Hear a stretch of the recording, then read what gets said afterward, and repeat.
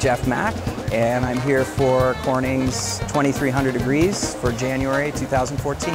I've been to Corning quite a few times as a student, as a teacher, as a teaching assistant in the studio, and for a residency. I work at the Toledo Museum of Art, and there I blow glass, but I'm also the glass studio manager. Just love glass, love coming to Corning, so this is a real honor and privilege to come and do this program here. I wanted to do some kind of wine-related thing because of the theme of this evening, and the fun thing for a glass blower to make a lot of times is Venetian-style glass, just because there's so many little parts and so many little things that you have to do that add to the complexity and the difficulty level, so it adds that extra edge of excitement. So we made some Venetian-style glasses.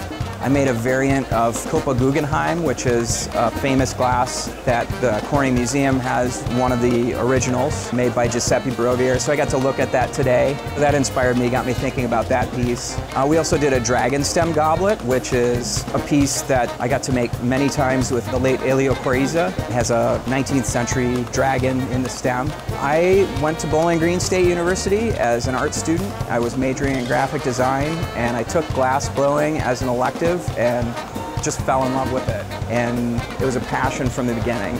I'm really happy to be here. This was really exciting for me. I like visiting Corning. I like checking out the museum. The museum is amazing, especially for a glassmaker. So I'm totally honored, totally excited to be here, and grateful to the Corning Museum for having me as a guest.